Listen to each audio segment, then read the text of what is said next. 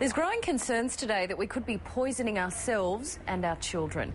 A potentially dangerous chemical is being used in our plastic baby bottles, food containers and aluminium cans. It's been banned in some countries, and British scientists say it can cause serious health problems to babies, breast cancer and hormone imbalances. Today Tonight's Helen Wellings first raised the concerns last year, and today, once again, the authorities were ducking for cover. These baby bottles are dangerous. They should be banned. Fears about Bisphenol A, or BPA, are at boiling point because most of us are in contact with this allegedly toxic chemical every day.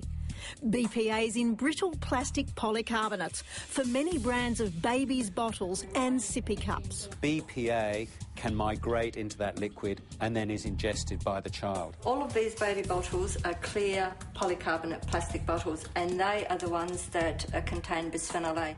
BPA is also in water dispensers, some plastic tableware, food storage containers, and in the lining of many canned foods, choices Christopher's in. When you open up a tin can, if it has epoxy resin within it, which is typically the sort of the white lining, that is when BPA can migrate into that foodstuff. Bisphenol A is also in aluminium cans for beer, mixers and soft drinks. The concern? BPA is an endocrine disrupting chemical. It mimics the sex hormone oestrogen. Scientists have linked it to infertility, problems with reproductive development in fetuses and children, early puberty in girls, obesity, breast and prostate cancer, diabetes, thyroid malfunction, even ADD. It's been a big issue in America and Canada. Well, it's been on the news for years.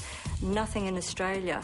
Anti-BPA campaigner Nadia Dunsing wants action. Denmark, Canada and some US states have banned BPA in babies' bottles or have legislation pending. Even the biggest baby bottle makers in the US have stopped using the chemical. We're not in a position to ban anything. Since Today Tonight first raised the potential dangers of the chemical last year, the buck passing from those you'd think are responsible for public health has surged. Food Standards Australia and New Zealand's chief scientist, Dr Paul Brent, says as BPA is not a food, it doesn't have the power to ban it. No one seems to want to take responsibility. The Therapeutic Goods Administration says it's not up to them. The Federal Department of Health referred us back to Food Standards Australia. If they decide BPA is unsafe, they'll refer it to the Australian Competition and Consumer Commission for a possible recall. But that's unlikely. The levels that we're being exposed to, in our view, based on the weight of scientific opinion and evidence, is that they're safe. Nadia Dunsing says there are safe alternatives to BPA. She's manufactured these smart baby bottles BPA-free. The smart baby bottles are made from polyester sulfone plastic, which will not release any chemicals or bisphenol A. Manufacturers are not required to disclose the type of plastic on the label, but some do use number symbols.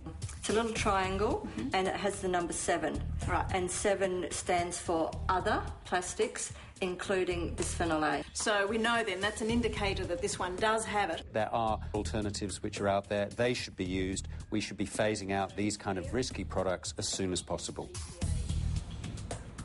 And glass and stainless steel bottles and containers are good alternatives, and there's more information on all of those bottles on our website.